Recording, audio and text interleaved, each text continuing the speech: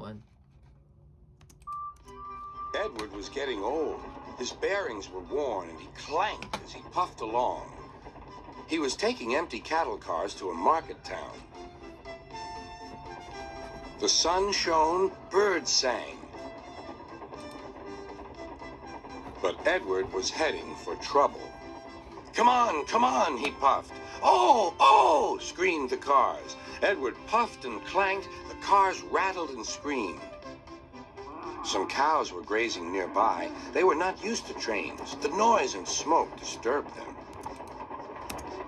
As Edward clanked by, they broke through the fence and ran across the line. A coupling was broken and some cars were left behind. Edward felt a jerk, but didn't take much notice. He was used to cattle cars. Bother those cars, he thought. Why can't they come quietly? He was at the next station before either he or his driver realized what had happened. When Gordon and Henry heard about the accident, they laughed and boasted. Fancy allowing cows to break your train. They wouldn't dare do that to us. We'd show them. Old Toby was cross. You couldn't help it, Edward. They've never met cows. I have, and I know the trouble they are.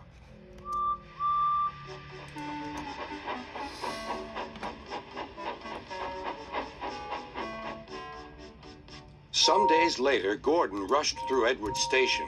Boop, boop. Mind the cows. Hurry, hurry, puffed Gordon. Don't make such a fuss. Don't make such a fuss, grumbled his coaches. A long stretch of line lay ahead. In the distance was a bridge. It seemed to Gordon that there was something on the bridge.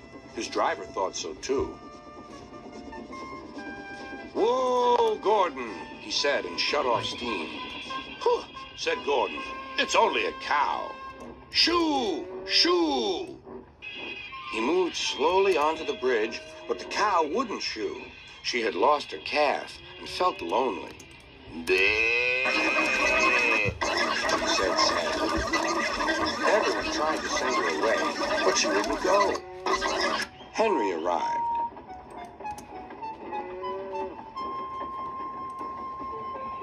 What's this? A cow? I'll soon settle her. Be off! Be off! Henry backed away nervously. I don't want to hurt her.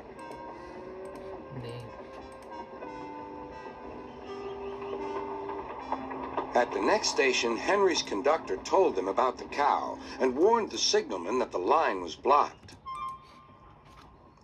That must be Bluebell, said the porter. Her calf is here, looking for her mother. Percy will take her along.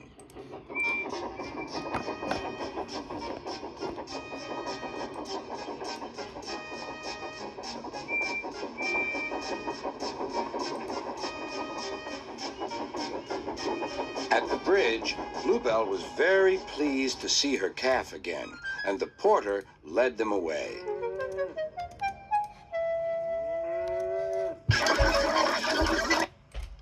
Not a word. Keep it secret, whispered Gordon and Henry to each other. They felt rather silly, but the story soon spread.